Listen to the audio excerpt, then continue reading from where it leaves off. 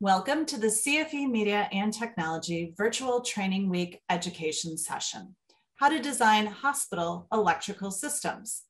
I'm your moderator, Amara Rozgis with CFE Media and Technology. In keeping with our CEP policy, please take some time to read the quality assurance slide. This session is designed for technicians and engineers who want to understand how to design electrical systems in hospitals. Here's a list of the learning objectives. We'll touch on these in today's presentation. Additional resources can be viewed and downloaded on the left side of the screen below the session's agenda. Here's some information about obtaining PDHs for today's session. All right, for a seamless online experience, here are some tips. Additional resources can be viewed and downloaded on the left side of the screen below the session's agenda. If you'd like to take notes within this session, click on the left side labeled Notes to do so. You can obtain continuation credits by passing an exam at the end of this course. You must get 8 out of 10 questions correct to earn 1 learning unit or 1 professional development hour. If you're interested in receiving 1 AIA CES approved learning unit for this event, you need to pass a 10-question exam. To take the learning unit exam and to download your AIA CES certificate, use the final exam option on the left side of your screen. In keeping with the American Institute of Architects Continuing Education System Policy, please take a moment to read the quality assurance slide. All right, I'm excited to introduce today's speakers. Dana Jensen is one of the founding principals of Certus. With more than 20 years of experience in the consulting engineering field, she has extensive experience in the design of reliable and efficient electrical systems for complex healthcare projects. She brings large-scale technical expertise and innovative concepts to her role at Certus, where she focuses on advancements in engineering and technology. Dana was a consulting specifying engineer 40 under 40 award winner, and she now sits on the consulting specifying engineer editorial advisory board. Hunter Cook is an electrical engineer at Certus Consulting Engineers, where he leads design efforts on healthcare and complicated electrical infrastructure projects. He has 5 years of experience in the field of electrical system engineering, specifically in the healthcare market. His passion for learning and growth lends itself to creative problem solving and strong technical knowledge. All right, let's get started. Thanks, Tamara. Today we're going to be talking about hospital electrical design. This is good timing because Dana and I have just started working on this new hospital expansion.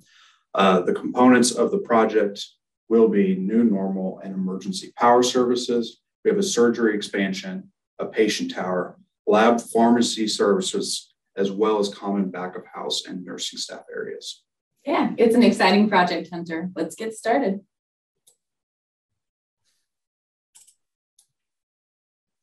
All right,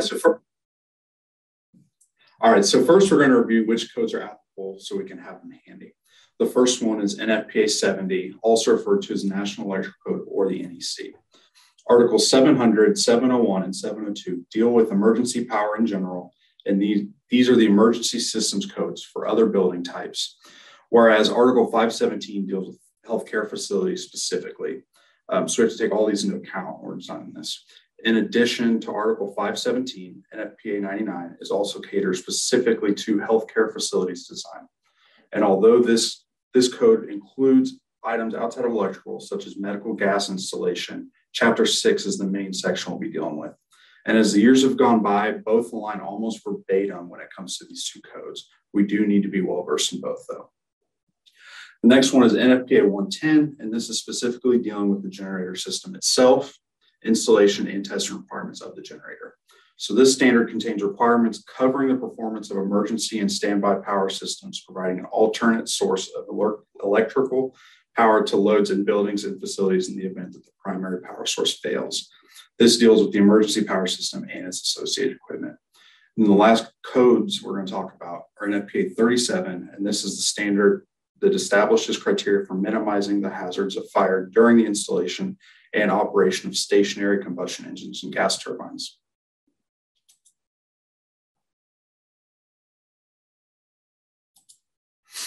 So contrary to the codes, which are adopted requirements, these are the standards which may or may not apply depending on jurisdiction. For the most part, healthcare design will follow these. First one is FGI, and this establishes consensus-based guidelines and publications advised by research to advance quality healthcare. This sets the standards for things like receptacle quantities. IES RP29 provides context, defines challenges, and identifies recommended lighting design practices for healthcare-specific environments. This document is not prescriptive, but it is intended to provide guidance. TJC and CMS, while not construction codes, are the standards the facility is left to comply with after the building opens. So having an understanding of what those require is important. And depending on where you're at, there may be other local jurisdiction-specific requirements such as California, Florida, and Texas.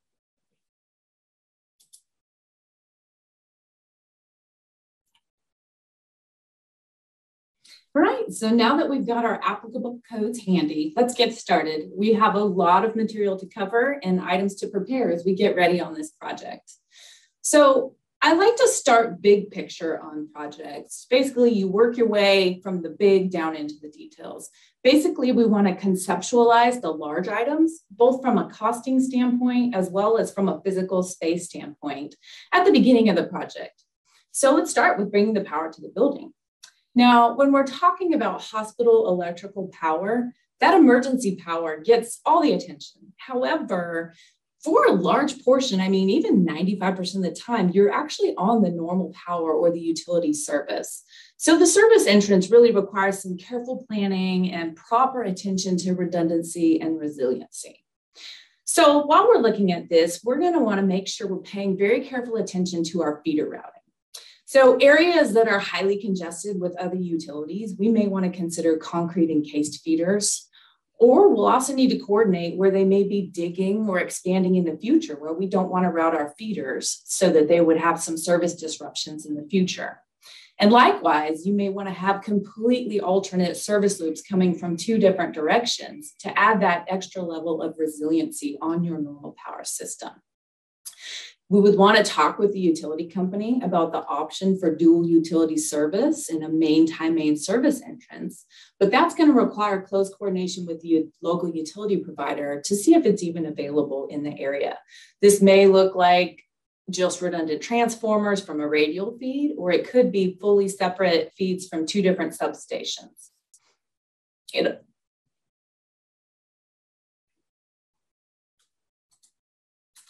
So likewise, we need to plan this same level of redundancy and resiliency on the emergency power side.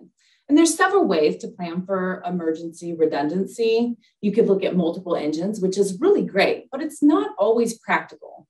There are advantages on the other side to having just one large engine. So some of the advantages could be you would have typically a lower first cost, they take up less space, and overall they're lower complexity levels. So you'll want to consider who is going to be responsible for maintaining these systems as you deal with complex systems. But of course, a disadvantage of one larger engine is that you don't have any on-site redundancy.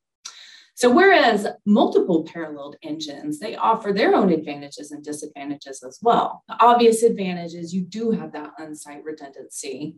You are allowed for automatic load prioritization, easier load shedding capabilities. They're typically more expandable and flexible, but the disadvantages come with typically higher first costs. They require more physical space. They actually produce higher fault currents to the bus, and overall they're more complex.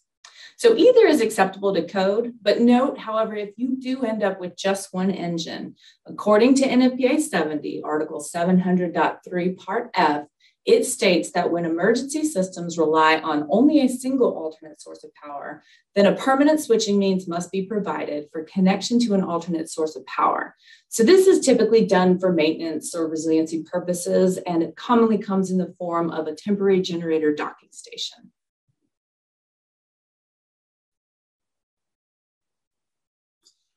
So once we figure out how many engines we want, we have to have the conversation of where to locate the generator. Now, whether indoor or outdoor, there will be different requirements for each location.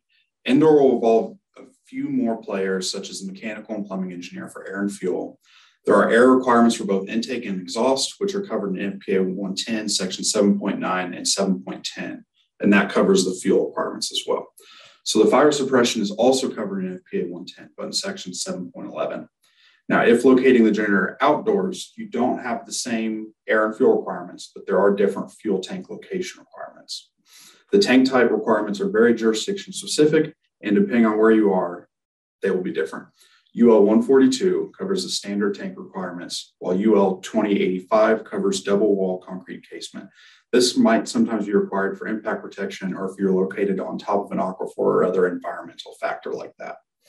Outdoor will also have very specific requirements on how far from a building the generator must be located. NFPA 37 says the generator shall be located at least 5 feet from any openings in the walls of structures, and they must be located at least 5 feet from structures having combustible walls, with some exceptions. Yeah, and of course, regardless of where we put them, whether it's inside or outside, there's these few key considerations that we need to always take account for. It must be accessible for maintenance and testing, and the testing is outlined in NFPA 110. We want to have the ability to roll up a temporary generator or a load bank. We want to have the access for repair or replacement. We're really going to want to study the site logistics, such as how to get a fuel truck over to the tank for filling. And even the sound attenuation is important, whether we're indoors and we have to worry about structure-borne noise or through the ducts, or if we're outside and we have to put in a special sound attenuated enclosure, and depending on how close we are to the property line or to other critical spaces. So before we get too far into the discussions of the emergency power system, let's quickly review the basic distribution and what components are going to be required so we're all on the same page. And NFPA 70, Article 517.31 gives some very specific definitions of what this is. So we start with the EPS, which is the emergency power supply. And basically what that is the generator. It's the source providing the emergency power. Then we have the EPSS, which is the emergency power supply system. And that adds in the extra equipment that's going to be part of the system. So all the way down to the transfer switches. So if you have multiple engines, it's the paralleling gear, the generators, and the transfer switches. And then the last definition that's important is the EES, which is the essential electrical system. And basically this puts the whole thing together. It includes the wiring, the controls, and all the components to make the system operational. So one of the major components of the EES is the automatic transfer switch, and this plays a major role in the overall emergency power system. So per NFPA 99, section 6.7.2.1.2.16, which deals with automatic transfer switches, the transfer of all loads shall be accomplished using an automatic transfer switch or switches. Each automatic transfer switch shall be listed for the purpose and approved for emergency electrical service as a complete assembly. So the purposes of ATSs are to prevent interconnection of loads, and they must be electrically operated and mechanically held. We also need to decide which type of switches to use for different. Okay, we might need to read. So we also need to decide which types of switches to use for the different branches, or whether to use a combination of each. So the first type is open or delayed transition, and this gives equipment time to decelerate. So this type is good for use of equipment or optional branches. Closed transition are most commonly used with critical and life safety branches with in-phase monitors to minimize disruption when switching between the two life sources. And this is good when testing or going back to normal after an outage. So bypass isolation ATSs can be used in conjunction with other ATS types, and they're used for ease of maintenance and to avoid shutting down the entire branch when working on the ATS. So as mentioned earlier, under the codes and standards, when talking about what emergency branches you'll be using in a hospital, Article 517 is going to be our main focus here. And this divides the essential electrical system into 3 separate branches. And those are life safety, critical, and equipment. Now, this differs from NFPA 70, 700, 701, and 702, which outlines 3 separate branches, which are different from 517. These 3 branches are emergency, legally required, and optional standby. The first one is emergency branch, and this applies to the emergency systems that are essential for safety of human life, such as egress illumination, fire alarm systems, fire pumps, automatic doors, and similar equipment if the normal power supply fails. The second one is legally required, and this provides power to aid in firefighting, rescue operations, control of health hazards, and similar operations that are code or HJ mandated. The last one is optional standby, and this provides power for systems which are not required by code, but those in which failure can cause physical discomfort, interruption of an industrial process, damage to process equipment, or the disruption of business. Now, there can and will be a few contradictions of the code between 700 and 517, but 517.26, application of other articles, specifically says that the life safety branch of the essential electrical system shall meet the requirements of Article 700, except as amended by Article 517. So, and this means that Article 517 will always govern when there are discrepancies between the two. So let's first talk about that life safety branch, because as Hunter mentioned, Article 517 is very, very prescriptive of what can and cannot go on these branches. And the life safety branch is probably one of the most prescriptive of them. What the code says is that these items and only these items must be on the life safety branch. So that includes egress and exit lighting, alarms and alerting systems such as fire alarms or medical gas alarms, communication systems when they're used for public duress. The generator set and transfer switch locations must have power and lighting fed from the life safety branch. Your generator accessories must be on the life safety branch. That includes fuel pumps, battery chargers, things like that. You must have your elevator cab lighting, control of communication, and then also automatic doors used for building ingress. So again, it's the stuff in NEC 517.33 and only those items that are allowed on the life safety branch. The critical branch, similarly, it's pretty prescriptive, but it's more open-ended. So the next section right after life safety describes what must go on the critical branch. And this list is not all inclusive because it's pretty large. It's basically outlining the lights and the receptacles and all of those critical areas of a hospital. So where anesthesia is admitted, or in patient care spaces, medication rooms, labs, pharmacies.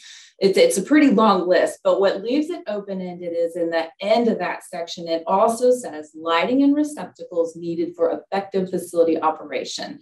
So it's saying that, hey, if your facility also thinks that they need the nourishment refrigerators on emergency power to effectively operate, then that's okay to put that on the critical branch.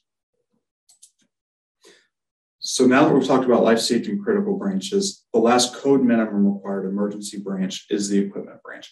And this has things like central suction systems serving medical and surgical functions, sump pumps and other equipment required to operate for safety of major apparatus, compressed air systems serving medical and surgical functions, smoke control and stair pressurization systems, kitchen hood supply and exhaust systems, and supply return and exhaust ventilating systems serving patient care areas, such as your air handling units.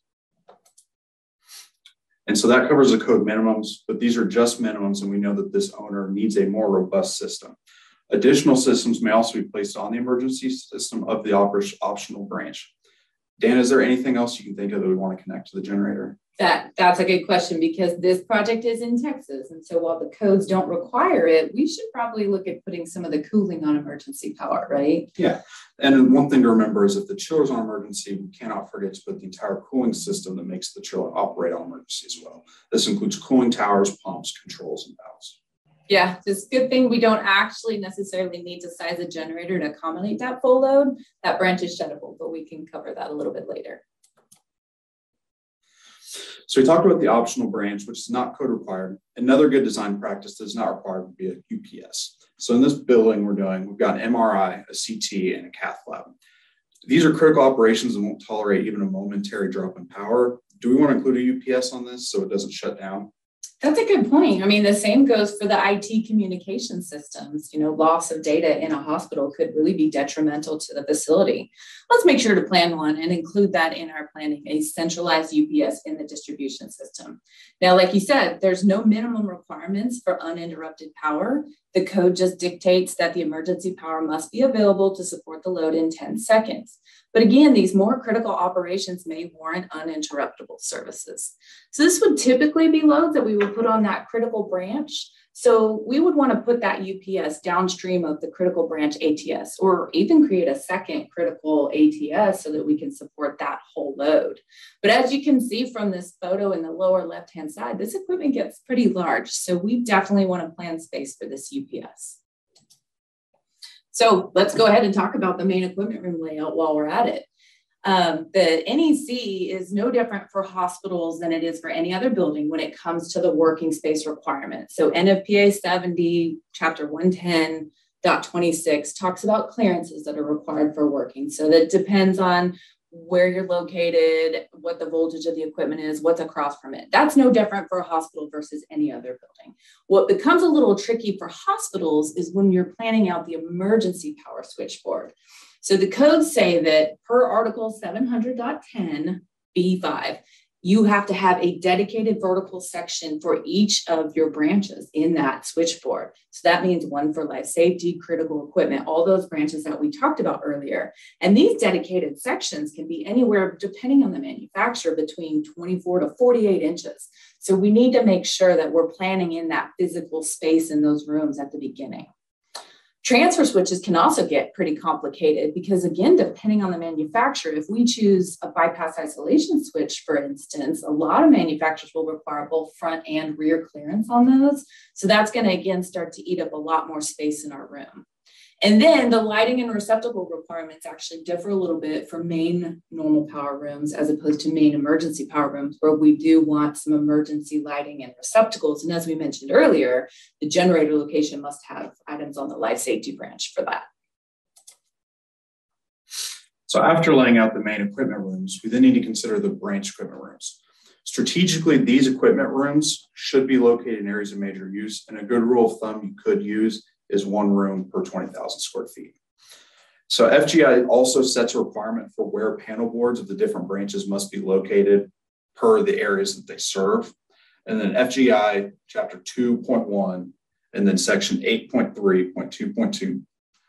The panel boards serving life safety branch circuits shall be permitted to serve the floors on which they're located, in addition to one floor immediately above and one floor immediately below. It also states that panel boards serving critical branch circuits shall serve the floors on which they're located only, and then new panel boards shall not be located in exit enclosures or exit passageways. And then, like you said earlier, per section 110.26, branch equipment rooms also follow these same working clearance requirements. So we've got a lot of challenges ahead of us as we work through the space requirements in this facility. The biggest challenges I see facing us for this project are space constraints to fit all this equipment in the rooms we're given, the fact that we're working in an existing facility and fitting our new infrastructure inside of that. And then we also have to meet the codes for required infrastructure while also keeping costs down for the owner.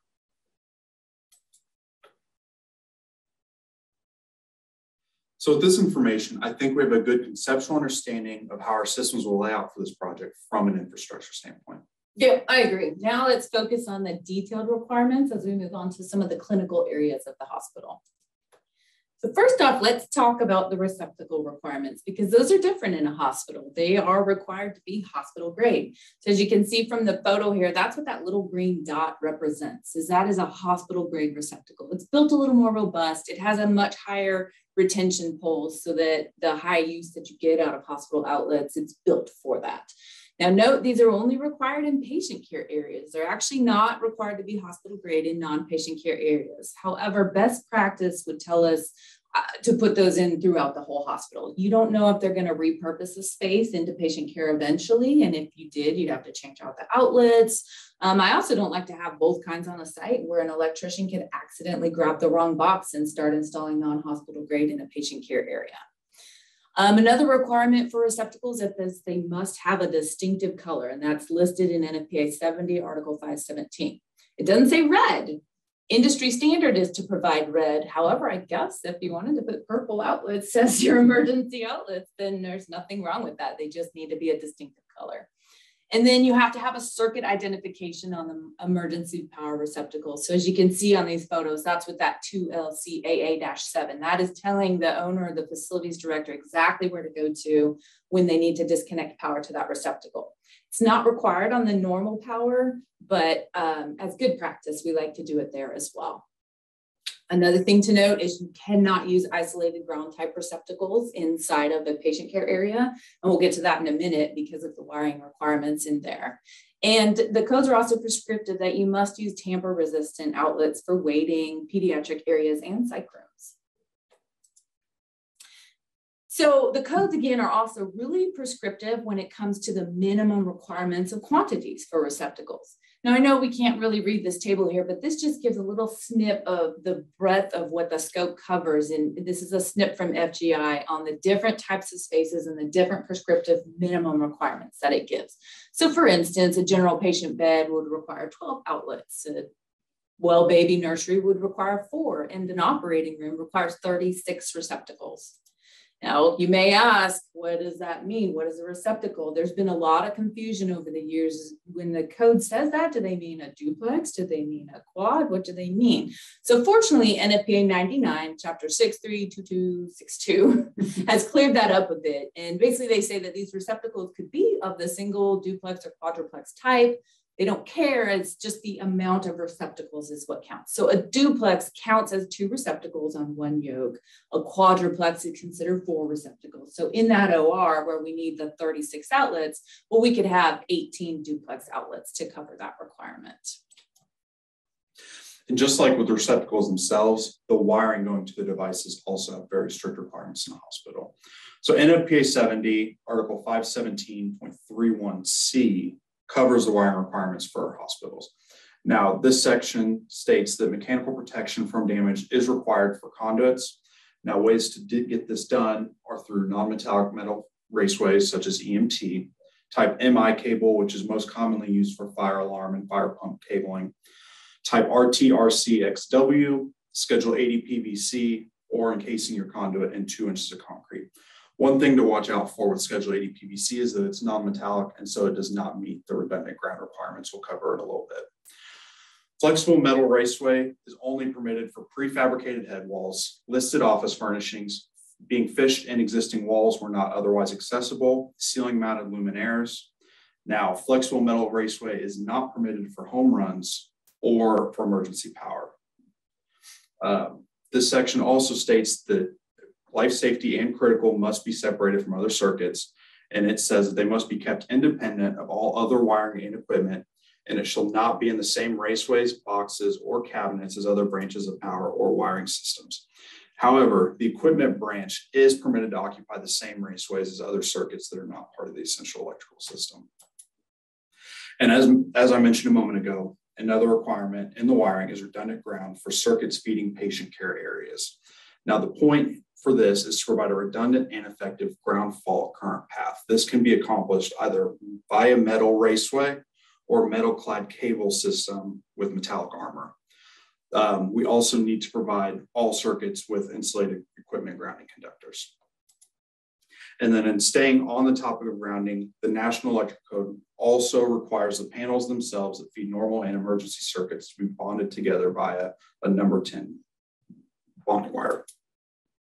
Yeah, so I think we're seeing the same theme here for the detailed design requirements that we see for the infrastructure, that the code really tries to build in a lot of redundancies since these systems are all intended to support life and even sustain life systems. So it's pretty important. Yeah, I agree, Dana. And we still aren't done with grounding. Another redundancy required is ground fault protection. The NEC already prescribes that in any facility where the service is between 150 volts and 1,000 volts, and is greater than 1,000 amps, ground fault protection is required. The NEC 517 also takes that one step further and says that where a facility meets these requirements, an additional step of ground fault protection is required. Now, we need to be careful not to install it on the load side of an EES transfer switch, because not only is this a code violation, but it can cause a major issue in the reliability of the emergency power system if there's a nuisance trip. Another check that Article 517 puts in the requirements to performance test the ground fault systems. This is not part of the distribution system you want failing. Mm-hmm. Yeah, and we should point out that that emergency source does fall into the same category where the feeders are between the same, the 150 volts, the 1,000 volts, and greater than 1,000 amps. You have to have that ground fault protection on the emergency side as well, dual levels if you're in a hospital. However, NEC 70 Article 700.31 also states that ground fault does not require to automatically disconnect any source. But if you don't, you must provide some kind of ground fault indication in accordance with this article. So best practice for normal power, we would use what we would call an LSI-G breaker. The G stands for ground fault trip. And on the emergency side, we would use an LSI-A breaker where the A is just an alarm function, not a trip function. Well, I mean, this seems like a great segue to tackle that, really complicated topic in hospitals, which is that of selective coordination. Oh, yes, we should not overlook selective coordination. So both NFPA 99 and 70, Article 517, require that OCPDs serving the EES must be selectively coordinated with each other. Now, selective coordination basically means the ability to isolate an overcurrent condition in the electrical distribution system by operating only the nearest upstream overcurrent protected device. So fortunately, the codes make it a little bit easier for healthcare design as opposed to emergency systems governed only by NEC 700. The devices governed by 17 must be coordinated for a period of time that a fault's duration extends beyond 0.1 seconds, whereas emergency systems do not get the cutoff at 0.1 seconds, which means that this is usually interpreted to mean for all time periods. Coordination is also not required where devices are in series. So basically where one device tripping before the other does not impact the other device, such as primary and secondary overcurrent protected devices off transformers, things like that. So this is an example of a breaker curve from a system we've designed that we may want to use on this project. And we picked this one because as you can see here, there's a clear gap of white space between each breaker curve above the critical region of 0.1 seconds. So these breakers are all coordinated. All right, so now that we've talked a lot about the end-use devices, what load types we plan to connect to our emergency power system, let's jump back to the actual planned size of our generators so that we can be prepared to discuss all the things we talked about earlier, whether we have multiple engines or if it's indoor or outdoor. So first, let's compare our connected load versus our demand load. So Hunter, you and I both know that an oversized generator is not good. It could have wet stacking issues. There's just nothing great about oversized. It costs the owner more money anyways, right? So here's where NFPA 70 Article 517 is really in our favor. So Part 31D states that generators shall have the capacity to meet the actual demand based on any of these following items, which is prudent demand factors, historical data, the connected load, or the Article 220 feeder calculations. So this area of the code is what allows us to use our engineering judgment when designing hospital electrical systems so that we don't oversize the system. It's prudent to know because the codes recognize that they do require quite a bit of things to be on the emergency power system that may not all be used at the same time. And since the generators are required to be tested at least 30% load, you don't want a generator that's too large. It'll cause all the issues that we talked about. Now, contrarily, if you're designing an emergency system that's only governed by the Article 700 and 701, the code does say that it is required to have adequate capacity and rating to support all loads simultaneously. So that's where we differ for hospitals. So knowing that, we should compile a list of all the loads we anticipate to put on our EPS. This includes not only those which we have discussed that are code required, but anything additional above code minimum that our client feels is required for effective hospital operation, such as the optional branching UPS. And as we mentioned earlier, this includes cooling loads, which are quite large for this project. And we also plan to put those imaging modalities on the generator as well. So in addition to designing the proper EPS, the client also has some very strict requirements for maintenance and testing, which is why it's so important that we give them an accessible system. NFPA 99, Chapter 6 states the generator must be tested to ensure it is always ready to be up and running in the shortest time practical and no later than 10 seconds, as we previously discussed. NFPA 110, Chapter 8 is full of operational tests on how to conduct them. And these include things such as initiation must occur at an ATS. All components of the UPSS must be tested. The load must actually transfer to an alternate source, and the test must run for at least 30 minutes. Yeah, I mean, and if knowing those codes weren't enough, each manufacturer also has their own prescriptive maintenance programs, and the codes say you have to follow those as well. So these systems must be tested 12 times a year. And the testing intervals cannot be less than 20 days apart or more than 40 days apart. So basically they have to test it monthly. You can't do all 12 tests there in December and fill out your paperwork.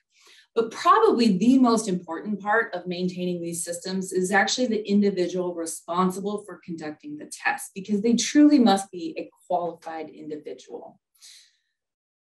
So to kind of roll into that, Hunter and I actually had the privilege of speaking to a very qualified engineer, and we were able to witness one of our hospital clients' monthly generator tests earlier this month, just to witness how detailed these tests can be. So why don't we meet Glenn Cortez as he walks us through the testing. So we want to thank Glenn for giving us his time and answering our questions. It is amazing how much these facility operators have to know and manage on a daily basis. Well, Dana, what do you say we move on to design the specific room types? I believe our client will be looking for a first pass layout at our next meeting. The codes are pretty prescriptive depending on if you're in a patient space or a nursing staff or public or back of house area.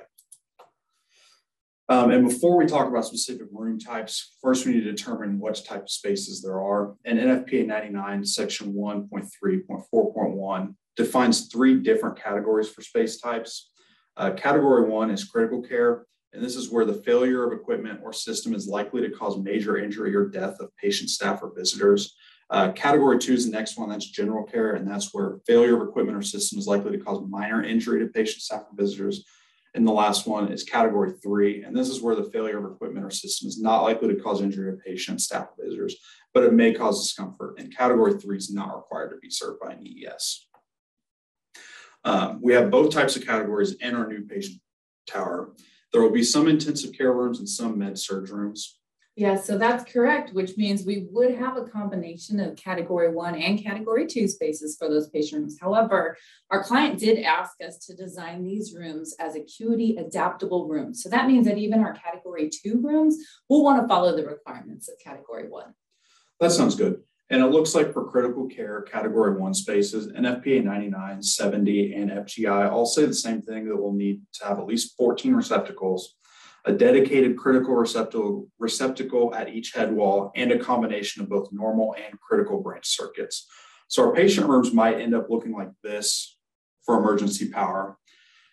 Typically, there are more receptacles than needed anyway due to the equipment they plan to plug in. So it is really common for a category 2 room to still meet the requirements of category 1. So what about the lighting, Dana? Do the codes differentiate between category 1 and category 2 for lighting? You know, that's a really great question, but they don't actually when it comes to lighting. In a hospital, the lighting really is designed for the patient comfort and also making sure you have enough illumination to perform the medical care needed. So both room types are going to have task lighting, general illumination, examination lighting, and nighttime lighting. So first off, the task lighting is for performing tasks like watching TV and even resting. This can be accomplished by a nice glow at the head wall that will function as the reading light. And while not required, it is also good to give the patient full control of this light through the pillow speaker connected to the bed. And then next, we'll talk about ambient lighting, which is the general light illumination in the room.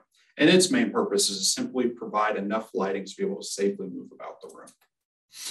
Then we have critical care lighting levels, such as examination lighting. And from a medical perspective, this is one of the most important, as it is to provide sufficient light levels to perform examinations at the bedside. This lighting is not focused on patient comfort at all, and it is intended to deliver a full 100-foot candles at the table to allow the caregiver to perform the specific medical care needed. The last lighting type we're looking at is the night light, and this light should provide just enough illumination to allow the patient or family member to get around at night without needing to turn the lights on, because this would disturb the sleep cycle of the patient. It is also needed to reduce the risk of falling, and different jurisdictions have different requirements for where these different lighting types are required to be controlled. All right, so moving on from the patient rooms, let's discuss the requirements for imaging rooms on our project. So similar to those patient rooms, each of these spaces will have a category depending on the risk to the patient. However, imaging rooms add another level of complexity that we must understand, frankly, and that is a class of room. So FGI is where these definitions come into play for class 1, 2, or 3 as follows. Class 1 is basically the least critical. It's where they're doing procedures that use the natural orifice entry and do not pierce or penetrate any natural protective membranes of the body. So that's like an X-ray or a CT or a mammography. Class 2 is where they're performing diagnostic and therapeutic procedures such as coronary or neurological, or this could be angiography or EP labs. And then class 3 is where they're actually invasive procedures. So invasive procedures that also include the class 2 ones where a patient requires physiological monitoring or life support. So this would be like a hybrid OR or an IR cath. Now, again, as if the codes don't try to make us confused enough, this is completely opposite from the categories, where the highest acuity level for categories is category 1, but the highest acuity for classes is class 3. So just be aware that that's the difference there and try not to get too confused. But similar to the patient rooms, the codes also have requirements with respect to quantity of receptacles that are all listed in those tables that we showed you earlier. They require different critical and normal power requirements, as well as task, ambient, and exam lightings in these rooms as well. So let's move on to an operating room, because these are special. And an operating room is a type of procedure that we would classify as category 1, that critical care space. But something about an OR is that in NFPA 99, it actually defines an OR as a wet procedure location. So there used to be quite a bit of confusion or gray area about this up until the 2012 version of NFPA 99. This is when the code panel decided to make it inherently clear that if the facility performs a risk assessment that says that they're not wet locations, then that's fine. But if they do not perform that risk assessment, then an OR is considered a wet procedure location. So the definition of a wet procedure location is where a procedure is normally subject to wet conditions when the patient is present. Now, this doesn't mean when they're cleaning the room because the patient's not present, but if they're doing procedures where there could be standing fluid on the floor, it's classified as a wet location. And the reason this is important is because NFPA 70, chapter 517.20, as well as NFPA 99, 6.3.2.3.1, both say that wet procedure locations shall be provided with special protection against electrical shock. And it gives 2 options to do that. You can use an isolated power supply system or GFCI protected receptacles. So due to the increased reliability of an isolated power supply system, we need to use that for this project. And it's really best practice because it doesn't shut the power as opposed to a GFCI breaker that just trips off if there is a ground fault. So the isolated power supply system, it limits the ground fault current without that power interruption. It reduces electric shock hazard and ultimately increases the safety because it even provides warning when a ground fault could be present so that they can do protective measures to get things back to where they should be. So similar to the patient and imaging rooms, the codes also dictate minimum receptacle requirements in an OR. The minimum requirements for OR is 36. And that may seem like a lot, but once you understand just how much equipment is in these rooms, it starts to seem a little bit more reasonable. You also want to keep in mind that at least 12 of the 36 receptacles in these rooms, they must be powered from either the normal branch or a separate critical branch transfer switch. The point of this is to add reliability in the room, just in case the transfer switch has any issues and you can still provide power to the room. Now, we also need to coordinate the isolation panels we just talked about. Since they do take up space, they also require a deeper wall cavity and they require the same NEC clearances as panel boards and equipment rooms. Yes, so then the lighting in the operating room is usually handled by a combination of surgical choppers in the ceiling, light booms that provide a large amount of foot candles right there at the surgical table, as well as some ambient lighting around the perimeter. And one thing to note is that at least one battery powered fixture needs to be in these rooms where anesthetizing agents are administered. So, I mean, this could be as simple as a bug eye on the wall. Our architects will not be very happy if we do that. So commonly we would pick a couple of fixtures in the corner of the room that have an integral battery driver, or we could power it from that UPS that would also meet the battery requirement. So moving on to nurse and staff areas. Now, there are not prescriptive requirements for quantities of receptacles in FGI for these areas. This is where you really need to refer back to the critical branch section, which remember is Article 517.34. for what is required in these rooms. And the key phrase you're looking for here is additional items where needed for effective facility operation. Now, med rooms, they need critical power for med dispensers and lighting. You'll commonly have task lighting in these rooms, and you also want to limit access to who can come into these rooms. Storage rooms, now these do not need main receptacles, and you don't need critical power in storage rooms. However, equipment storage rooms may require more receptacles, and any receptacles used for medical equipment charging, you'll probably want on critical power. Now, lighting in a clean or soiled room should be on critical power. You'll also have task lighting in these rooms, and you'll commonly have plug mold as well for these room types. Nurse stations, they do have alarm panels in nurse stations, so you'll want to refer back to the life safety branch for how to power those. You'll also want to utilize both critical and normal power for receptacles and lighting in this area. You'll have task lighting in here as well. For lounge and locker rooms, this is where you place for staff to take a break. And because this is where staff resides, you'll want to talk with the staff for what their needs and wants in these rooms are, because there really aren't any requirements by code for quantities or what is required on critical power. Now, refrigerators are not used for meds in these rooms. So they do not need to be on emergency power. However, ice machines used for patient care do need to be on critical power. And if you have refrigerators housing patient care items such as beverages or food, you may want to consider putting those on critical power. Next, we have back of house clinical areas. And this is areas such as labs, pharmacies, central sterile, other similar room types serving a clinical function. So these are spaces required for effective facility operation.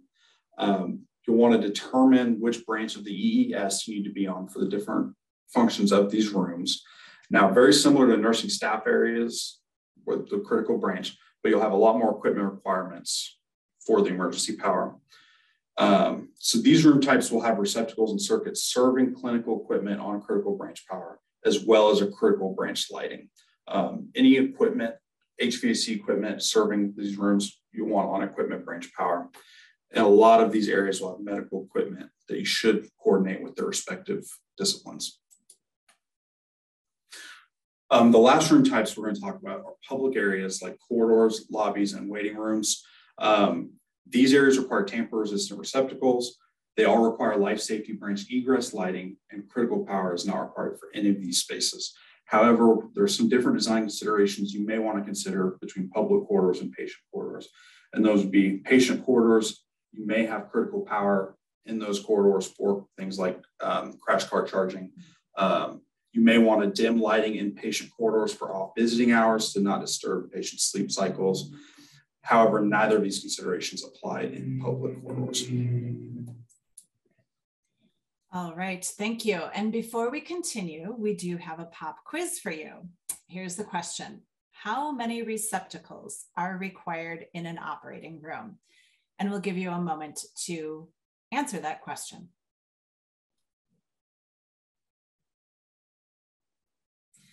Oh, wow, Hunter, I think we've covered it all. Well, there's no way we've covered it all, but we have a good marching order as we go prepare the infrastructure. We'll start laying out those equipment rooms like we talked about. And then of course, each one of our individual rooms. We've got a lot to do to prepare for the next meeting.